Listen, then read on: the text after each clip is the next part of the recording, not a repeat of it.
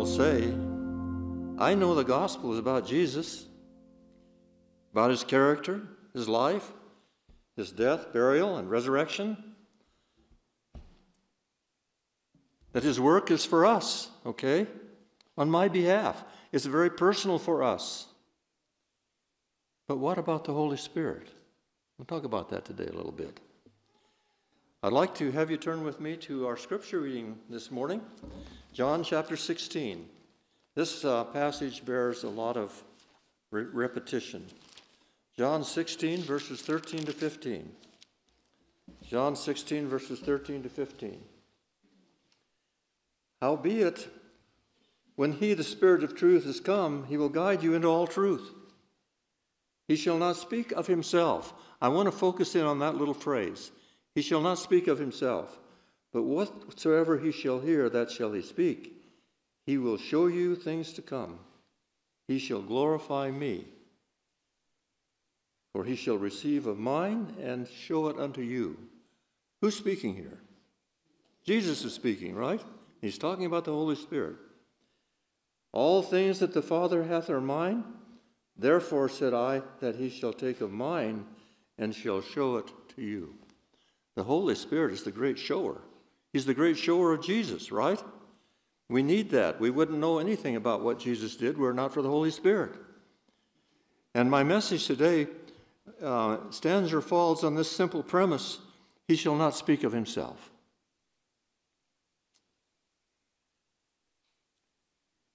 That the Holy Spirit, this means that the Holy Spirit will not draw attention to himself. This simple statement is really profound. The entire ministry of the Spirit is away from himself. All endeavors by humans to place the Holy Spirit at the center of attention is a clever plan by the devil. To take our eyes off of Jesus. It works contrary to the Holy Spirit's work. But he's there to show us Jesus. The Holy Spirit is the great shower. There is a biblical order of salvation which places the work of Christ in the office of Savior. Christ is Savior. And the Holy Spirit is the shower of Jesus. The reformers of the 15th and 16th centuries called it the Ordo Solis, the order of salvation. Our message from the Bible is to take our eyes off the subjective situation that we have and look where? Look to Jesus. Innocence here. It's not about us, right? And the Holy Spirit is teaching us to turn our eyes somewhere else, heavenward. The Holy Spirit is the one who facilitates our gaze upon the Savior. We are saved by looking, like the serpent in the wilderness. They were told to look and live because all around them were the dead and the dying who had been bitten by the snakes. If the Holy Spirit is seen in a different role than this, and our eyes are turned to the work of the Holy Spirit that he does in us, we might call it the Spirit-filled life, or our Spirit-led accomplishments. If it's turned that direction, away from Jesus, there's a danger that we focus on our experience and take our eyes off of the Lord.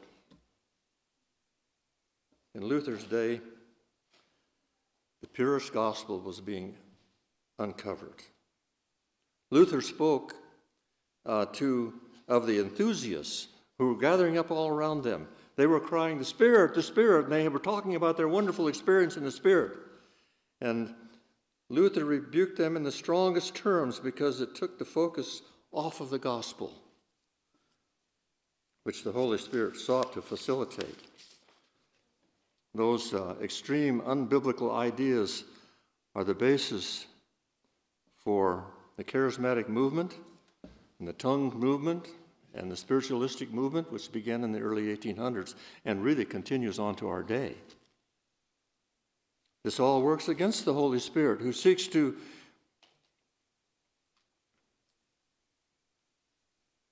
speak of Jesus. Someone will say, well, and I've heard this already, and you probably have too, I'm a Spirit-filled believer. Or I want to tell you about my experience in the Holy Spirit. Others write in detail about how the Holy Spirit gives them marvelous sensations or revelations. One said, right down to the balls of my feet. Can anyone imagine the Apostle Peter on the day of Pentecost proclaiming in his sermon something like this? Can you imagine this? Men and brethren, I have just received the baptism of the Holy Spirit. I want to tell you how really wonderful an experience it is. When the Holy Spirit came upon me, it was like having an electric current passing through me. I felt such wonderful love and peace through my entire body. Can you imagine Peter preaching that on the day of Pentecost? Or the other apostles saying a thing like that? On the contrary, that's not how it was on the day of Pentecost, when the Holy Spirit was fully come. They weren't talking about a wonderful experience they had in the Spirit. And the first, nothing like that even in the first century church, the book of Acts, where it's all talked about. When Holy Spirit energized the apostles to preach, he made no reference of himself or to his feelings. His message, the very substance of the message, was Jesus Christ. His victorious life, his death, his resurrection. And really, that's what the gospel is. And it went to the whole world in one generation. It's an amazing thing. You read in Colossians chapter 1, it says the gospel has been taken to every creature under heaven. And that was within 30 or 40 years after Jesus had gone back to heaven. Wow. And the Holy Spirit gave them power of utterance. Here's how it really sounded. Let's turn to Acts. I'd like to invite you to turn to Acts chapter 2, 22 to 24. Acts chapter 2, day of Pentecost. Verse 22 to 24. Here's what he said. Ye men of Israel, hear these words. Jesus of Nazareth, a man approved of God among you by miracles and wonders and signs, which God did by him in the midst of you, as ye yourselves also know. Him, being delivered by determinate counsel and foreknowledge of God, ye have taken and by wicked hands have crucified and slain. He points him to the doing and suffering of Jesus. We pass down just a few more verses here, down to verses 38 to 41. Then Peter said unto them, repent and be baptized every one of you in the name of who? Jesus Christ, for the remission of sins, and ye shall receive the gift of the Holy Ghost. For the promise is unto you and your children and all that are far off. By the way, who might that be? All those that are far off. That's 2,000 years ago when he did this. Even as many as the Lord our God shall call. And with many other words he did testify and exhort concerning, save yourselves from this untoward generation. Then they that gladly received his word were baptized. And the same day there were added unto them about 3,000 souls. That's how it was on the day of Pentecost. The great affirmation of the apostles in the first century and the sermons they preached was the gospel of Jesus. And the Holy Spirit provided the behind-the-scenes power for that proclamation every day. He shall not speak of himself, but will take the things of Christ and show them to you. The Holy Spirit, the second person of the Godhead, takes his energy to uplift Jesus to us. This does not mean that the Holy Spirit is any less divine personage than was Jesus himself. But notice the humility here in the Holy Spirit. He's not speaking of himself, but he's always pointing his finger, pointing for us to the Savior. That has a that might seem to us like a totally different, lesser role. But in the plan of salvation, there is an order. The Holy Spirit takes the role of facilitating our love for Jesus. Oh, how unselfish and untiring the Holy Spirit is to us every day. The holy angels assist the Holy Spirit in this grand work of ministering to us the vital work of making Jesus known and planting faith in our hearts. The Bible says of the angels, are they not ministering spirits sent forth to minister to them, those who would be heirs of salvation? Oh, how tireless. Those special assistants to the Holy Spirit, making Jesus known to us every day. Ministering for those who would be heirs of salvation. I'd like to just do a little diversion here in Zechariah chapter 1. Zechariah is actually a very interesting book to spend some time with, studiously with a commentary. But in chapter 1 of Zechariah, if you could turn to that with me, verses 8 to 11, talking about the angels here. Horses here are symbols of angels. They're powerful. In the ancient world, horses were the powerful, were the power, right? Let's notice here verses 8 to 11. And I saw by night, and behold, a man riding upon a red horse, and he stood among the myrtle trees that were in the bottom. And behind him were their red horses, speckled and white. Then said I, O Lord, what are these? And the angel that talked with me said unto me, I will show thee what these be. And the man that stood among the myrtle trees answered and said, These are they whom the Lord has sent to walk to and fro through the earth. Have you ever thought of the ministry of angels in your own personal life? Every day they're there to protect us and to guide us and to prompt us to turn to Jesus, okay, as the Holy Spirit does. Verse 11, and they answered the angel of the Lord that stood among the myrtle trees and said, We have walked to and fro through the earth, and behold, all the earth is still and is at rest. And the angels are there, everything is at rest and peaceful. Can be in our lives. These horses represent the powerful ministry of the angels. So what does all this mean? As we sit down with Jesus, with an open Bible, the Holy Spirit teaches us. He's our teacher. He's the greatest shower and teacher, the one who leads us into all truth. And when we are in trials, he's a comforter to us, as he shows us Jesus, the great healer of mind and body. When I am sad, what does the song say? He makes me glad. When I'm in sin, the Holy Spirit brings conviction and confession and repentance toward the Lord Jesus Christ. When I'm lazy or careless about sin, the Holy Spirit comes into my mind and empowers me to be obedient and to bring to me the sanctified life.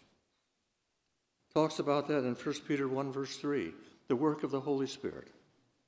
He empowers me to be obedient to the law of Christ, to service and witness to others. I would like to turn to Galatians chapter 6, verse 2. This is what the Holy Spirit does for us. Galatians chapter 6, verse 2. Galatians, Ephesians, Philippians, Colossians. Galatians chapter 6, verse 2.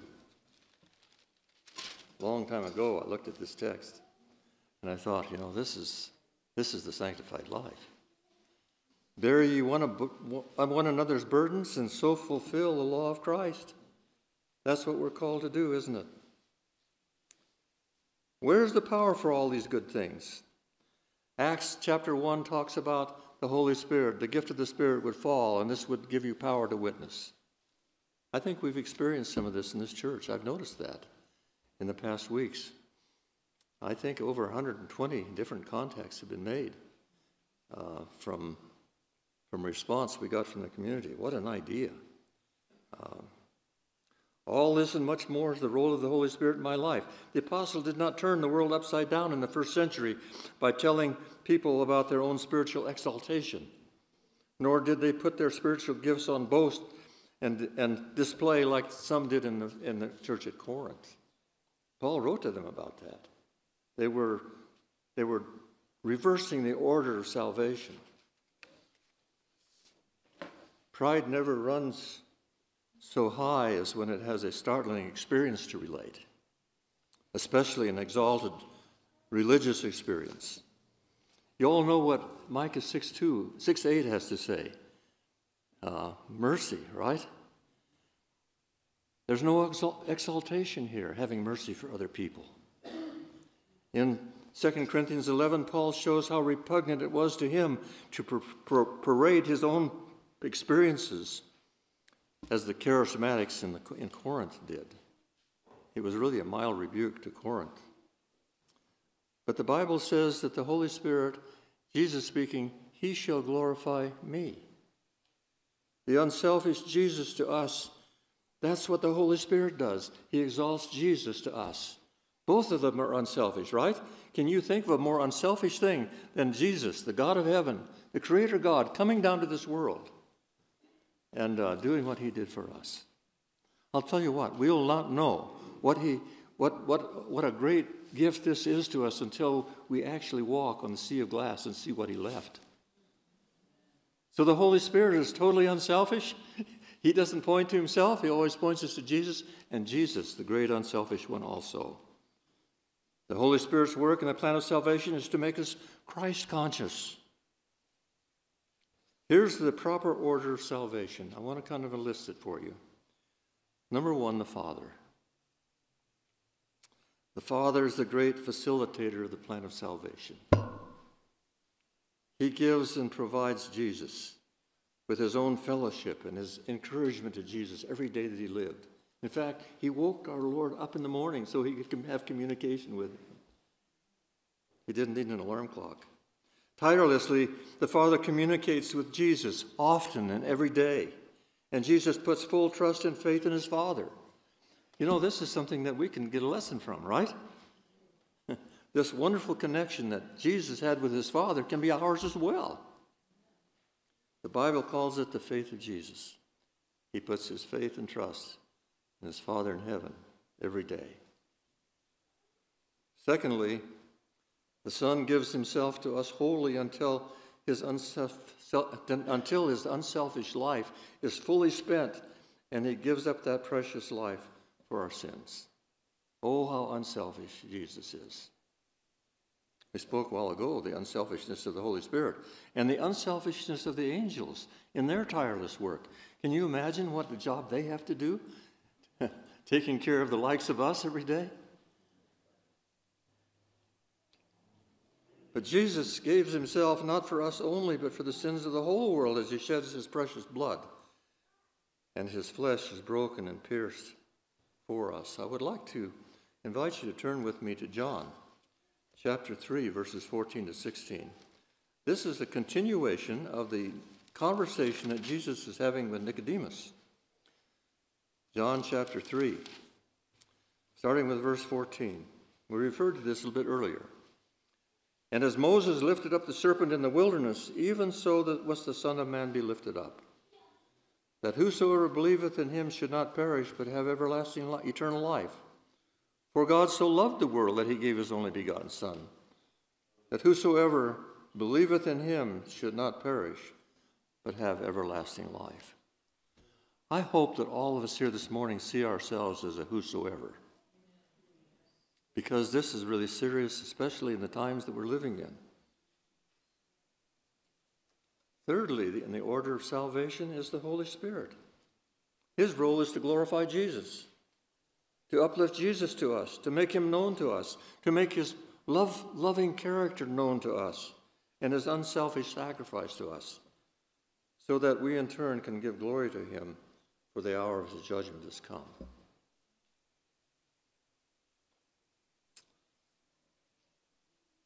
As we begin to comprehend the wonderful plan, all we can do is give glory to him.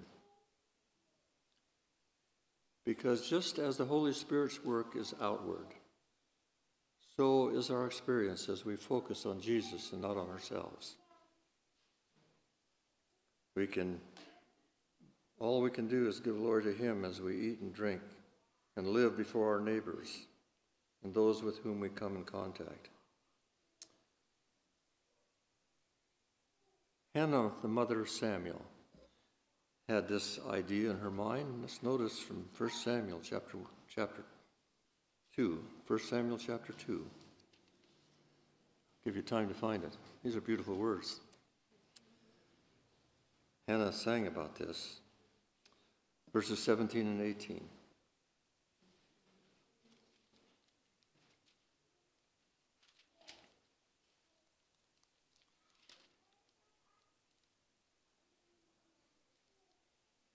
First Samuel chapter 2. I'm sorry, it's not 17 and 18, it's verse 1 and verse 7 and 8. Okay. Hannah's prayer. And Hannah prayed and said, my heart rejoices in the Lord, my horn is exalted in the Lord, my mouth is enlarged over mine enemies, because I rejoice in, what does it say? Thy salvation. She's giving glory to God here. That's in the first angel's message. And now verses 7 and 8. The Lord maketh poor and maketh rich. He bringeth low and lifteth up. He raises the poor out of the dust and lifteth the beggar out of the dunghill, to set them among princes and to make them inherit the throne of glory. All the pillars of the earth are the Lord's, and he has set the world upon them. So here is the order of salvation that the Reformer spoke of, which the Bible presents so clearly to us. The Holy Spirit leads sinners outside of themselves by giving them faith in their hearts. Faith is always outward. We don't put faith in this, do we? Faith is always outward. It's outward looking. People are saved by faith. Christianity is the only faith religion in the world. And a good example of the outward look of faith is the experience that we referred to earlier, of the experience in the desert, where the fiery serpents came in among the people as they're there in the wilderness. And Moses was instructed to make a brazen serpent and put it high on a pole where all the people could see it. And they were bidden to look and live. The gospel is about an outward look to our Savior. Jesus spoke of that in John 3, verses 14 to 16, which we just read. It is the gospel. Jesus became sin for us. I used to wonder, well, why a brazen serpent representing Christ? But he actually became sin for us. He took it. He took what we have. Faith is like an eye. The eye of faith that looks outside of ourselves, lays hold of Christ and his righteousness. The Bible says, seek ye first the kingdom of God and what? His righteousness. And all these things shall be added unto you.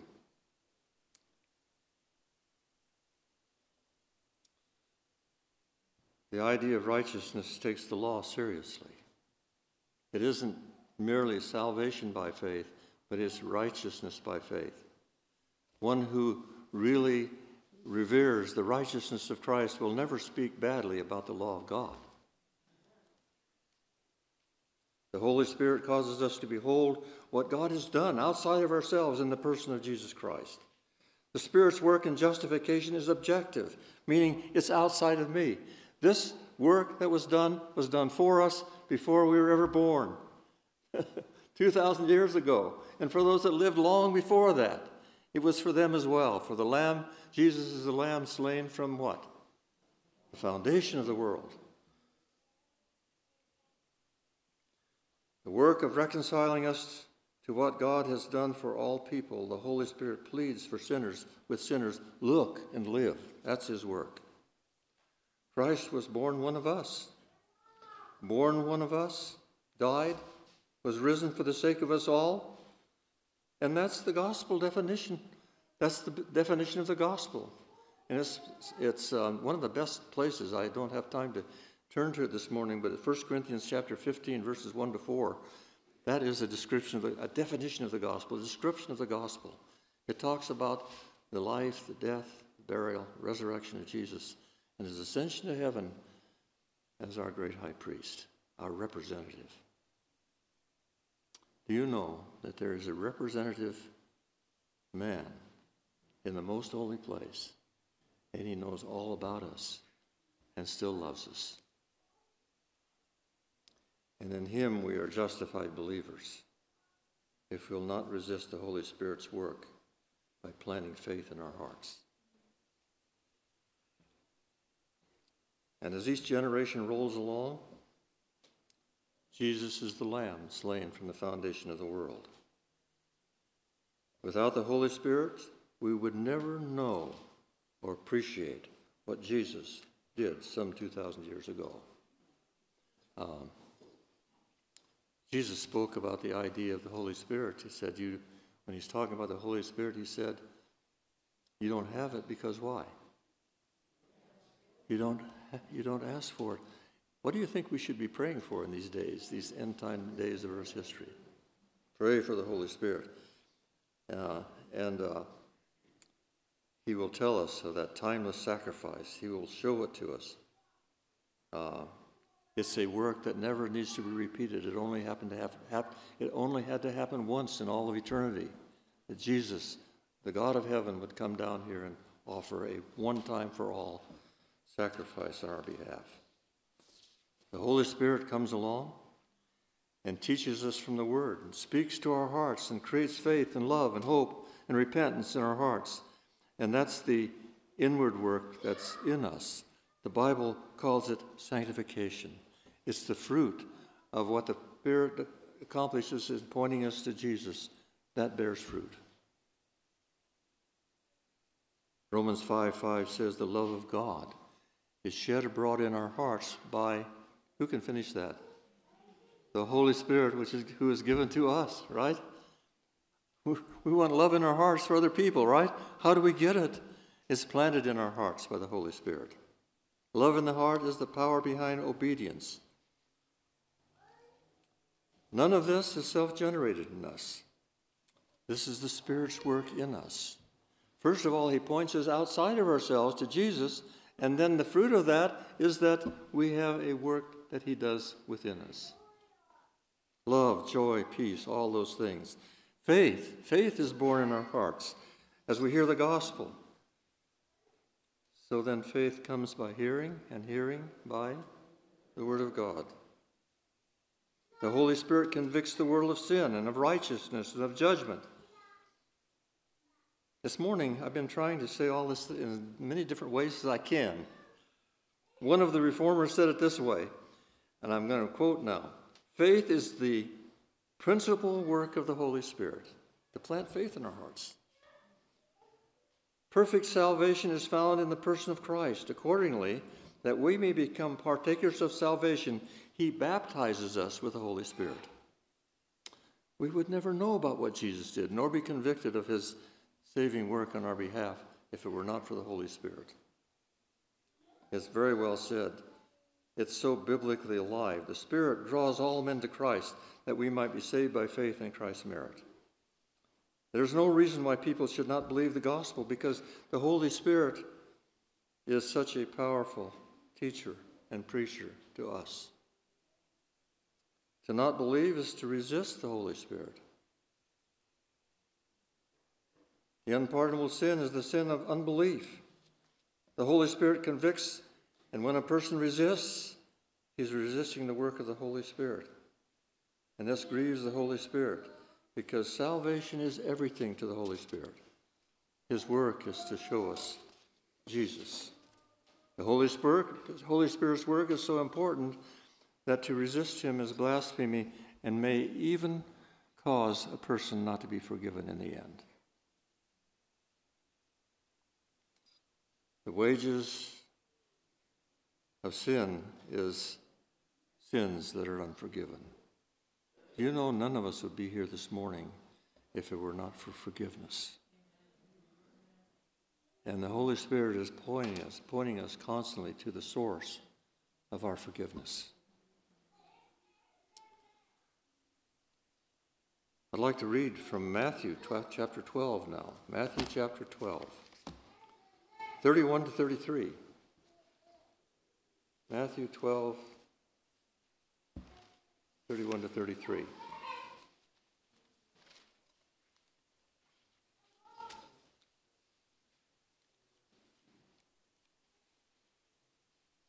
It says, "Wherefore I say unto you, all manner of sin and blasphemy shall be forgiven unto men. But the blasphemy against the Holy Ghost shall not be forgiven unto men." How do we blaspheme the Holy Spirit? By not paying attention to his work, right? His unselfish work pointing us to Jesus again and again and again. "And whosoever speaketh a word against the Son of Man, it shall be forgiven him. But whosoever speaketh against the Holy Ghost, it shall not be forgiven him, neither in this world, neither in the world to come.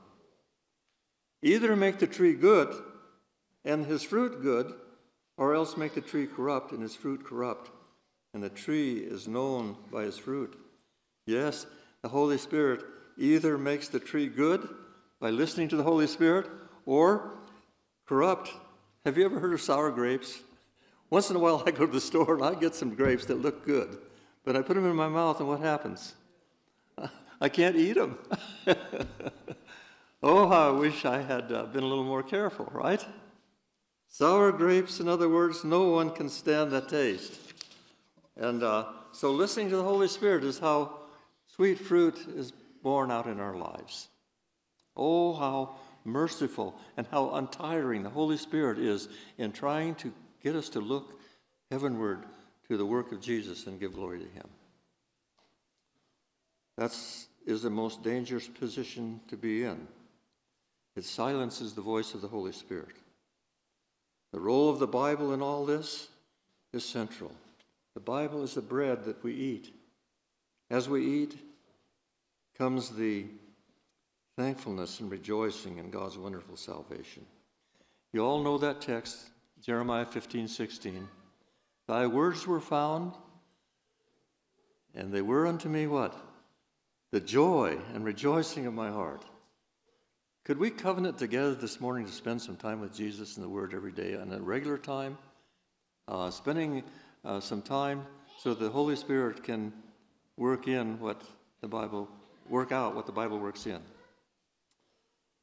The little book of Daniel, which spawned the Advent movement. Without an understanding of the book of Daniel, we wouldn't be here this morning. None of us would be here this morning. We might be good Baptists, good Methodists, Presbyterians.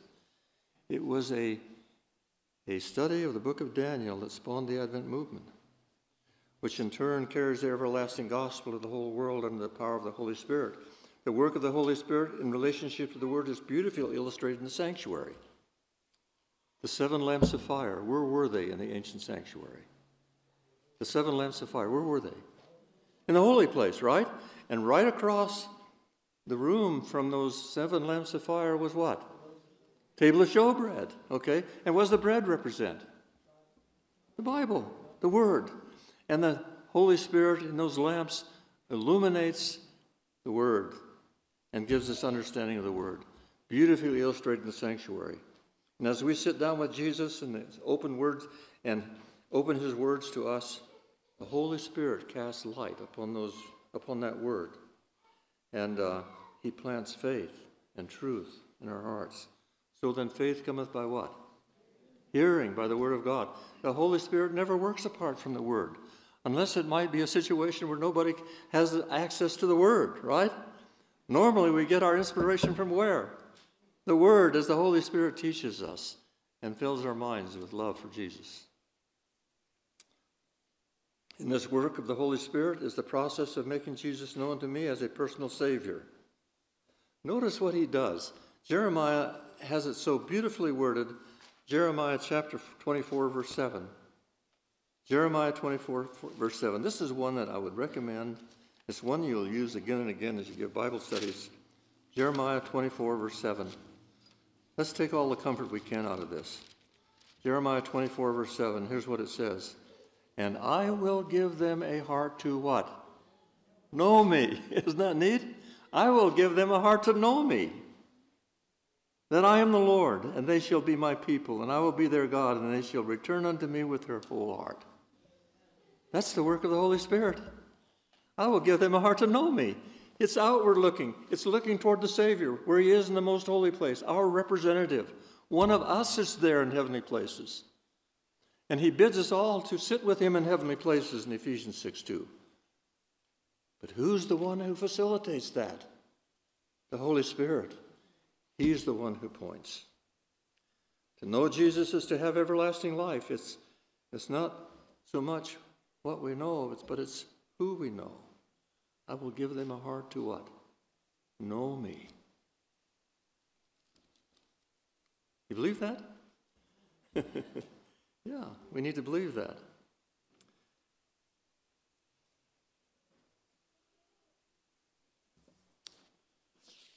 Then there is a very important warning to us all. The problem in the Old Testament is that people would not listen to God's prophets. Again and again. They would not hear, and consequently they didn't have faith. Who inspired the prophets? Holy men of God spake as they were what? Moved by the Holy Ghost. The Holy Spirit never works apart from the Word or God's prophets. Hebrews chapter 12. Let's turn to this one. I'm skipping a few texts here this morning because we're just about done. But Hebrews chapter 12.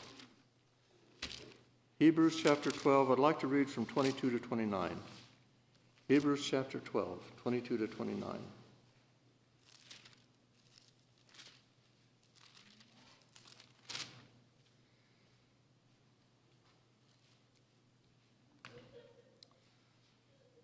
Verse 20. For they could not endure that which was commanded, and if so much as a beast touch the mountain, it shall be stoned or thrust through with a dart. And so terrible was the sight that Moses said, I exceedingly fear and quake. But ye are come unto Mount Zion, unto the city of the living God, the heavenly Jerusalem, and to the innumerable company of angels, to the general assembly, and the church of the firstborn, which are written in heaven, and to God, the judge of all, and to the spirits of just men made perfect, and to Jesus, the mediator of the new covenant, and to the blood of sprinkling, and that speaketh better things than that of Abel. See that ye refuse not him that speaketh.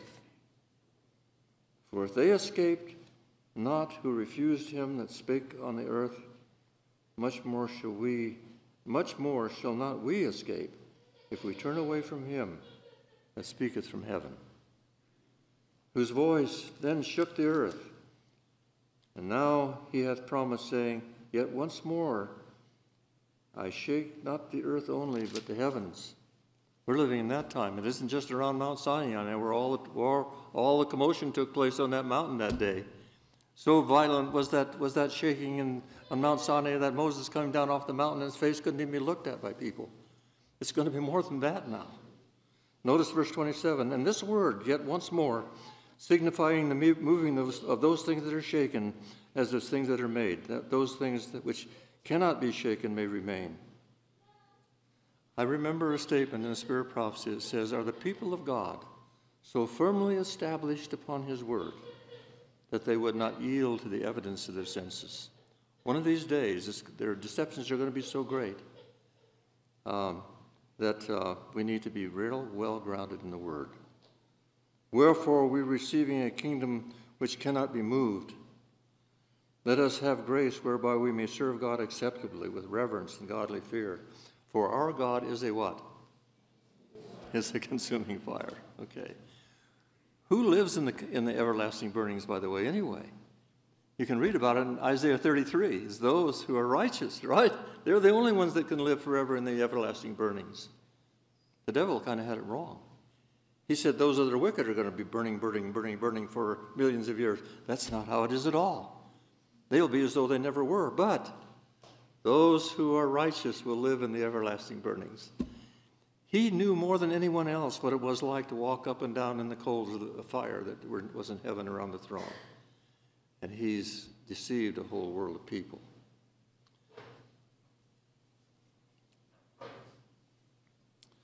So